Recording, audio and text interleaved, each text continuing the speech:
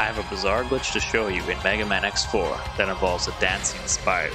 This glitch requires the X-Buster upgrade, the weapon Twin Slasher, and, well, a spider. As Web Spider's animation is playing, charge up Twin Slasher. When the health bar fills completely, release the attack. This will hit Web Spider before going up off screen, causing a little spider dance. Eventually, Web Spider will come down with no health and completely stop moving. Using Twin Slasher again will cause the dance, but cause no damage. This almost causes a soft lock, but luckily, the strand still causes damage.